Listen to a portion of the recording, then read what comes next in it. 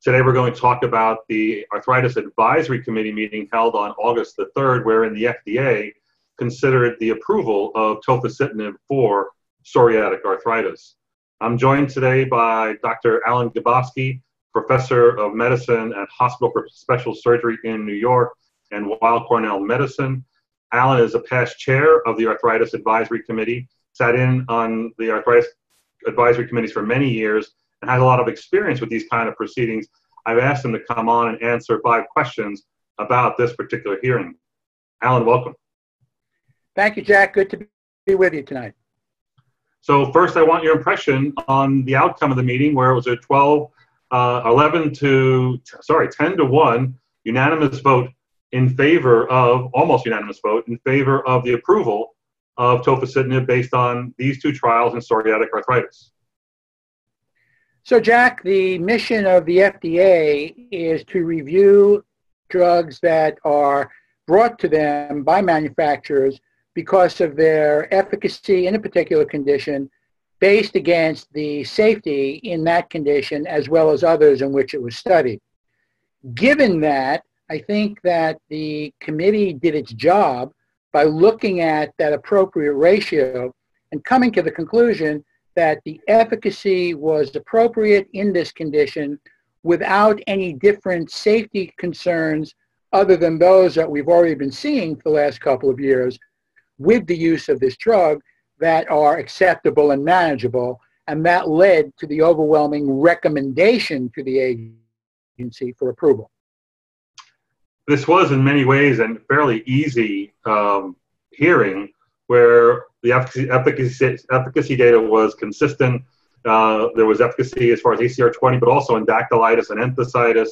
The real issue for discussion was the X-ray study. They had one 52-week study that looked at X-ray outcomes, and the sponsor said that this trial wasn't really powered for a radiographic indication, that they basically did the study to prove that patients who were improving clinically weren't worsening radiographically. And in fact, that's what they did prove, that they were not better than placebo. The problem being, of course, that the placebo group didn't progress very far, almost nothing, in fact. So what's going to happen here is they're going to get a clinical indication, but not a radiographic indication. And because they failed on that, the argument was whether or not it should be in the label. What's your take on that part of the study, or what was presented? Well, Jack, overall, when we deal with our diseases, we tend to keep in mind that there are 3 domains of efficacy we're looking for. We're looking certainly for relief of signs and symptoms. We're looking certainly for inhibition of patient-reported outcomes, and we're also looking for inhibition of structural progression. Now, in fairness, our patients come to us with signs and symptoms. Our patients come to us complaining of inability to engage in their activities of daily living. But no one has ever come to me, and I doubt to you, complaining of X-ray progression. That's simply not something that patients are as concerned about as we are in defining whether or not an agent is merely relieving symptoms or modifying the disease. So I think in this particular instance, there was a recognition that although the X-ray data was incomplete for labeling purposes, it was still acceptable enough to allow for the label to indicate that there was appropriate relief of signs and symptoms and appropriate improvement in patient-reported outcomes, such that the labeling or not becomes less important to the clinician and less important to the patient as well. So one of the good things about this particular study was that in all the safety data that they did accrue on almost 800 patients in these 2 trials really mirrored what we saw in rheumatoid arthritis. In fact, some of the data actually looked better as far as, for instance, SIE risks or even zoster events and whatnot. But the same profile was seen with the psoriatic arthritis patients as was seen in RA. Does that help doctors in this new indication, or is that a plus for the sponsor? Both. You'll remember, Jack, that the sponsor had previously sought to use this drug in psoriasis. And that application didn't go that well and was ultimately withdrawn because of concerns, not about efficacy, but concerns about safety. Now, there was a real issue whether in psoriatic arthritis, which can be viewed as a clinical phenotype of psoriasis, if you will, one would see the safety concerns that dogged the psoriasis study, or the lack of safety concerns that dogs the arthritis study. In this particular instance, what we saw was that there was not the problem with psoriasis. There were the same issues with relationship to the arthritis, and that I think gives us some reassurance in a roundabout way that these people who have both skin and joint manifestations, though not necessarily at the same time, are not going to see any significant increased signal because of their skin while they're being treated for their joints. So this potential psoriatic arthritis approval, will it have an effect on patients with psoriasis or expectations for those who may be treating psoriasis? As you mentioned, the application was withdrawn after they had received the complete response letter.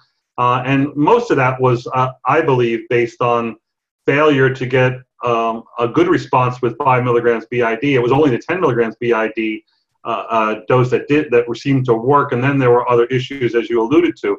But the question is, could this be viewed as tacit approval for the drug to be used in skin disease, or you think that this will be the drug for rheumatologists and not at all for dermatologists? Oh, I definitely think this will be the drug for rheumatologists and not for dermatologists.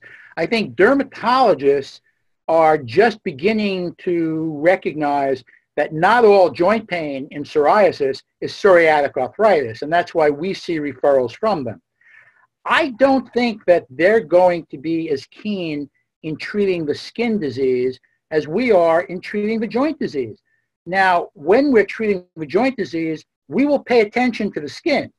But when they're treating the skin disease, I don't know how much they pay attention to the joints. So I don't see this being used for psoriasis by dermatologists as much as I see it being used for psoriatic arthritis by us rheumatologists. I agree. So the last question goes to the issue, do we need another drug for psoriatic arthritis or psoriatic disease?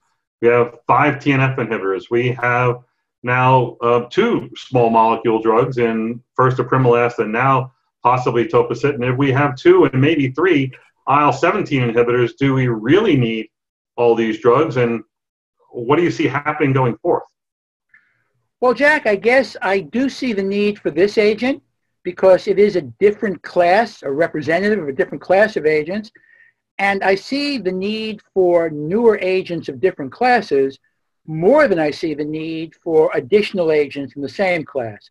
If this were a 6th TNF inhibitor, you and I would probably not be having this discussion. If this were the 18th non-steroidal, you and I would not be having this discussion.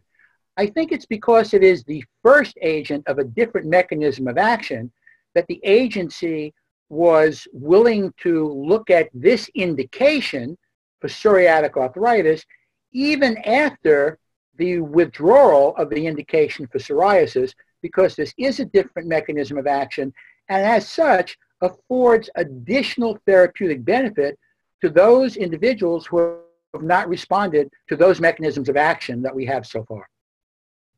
Allan, I always revere your opinion, never more so than now when I can look at you on camera and see a halo over your head. Well, thank you, Jack. There's a halo of sorts over your head as well, although from my perspective, it almost looks like Aggie horns. So whatever you're intending to do, you've done it. Yes.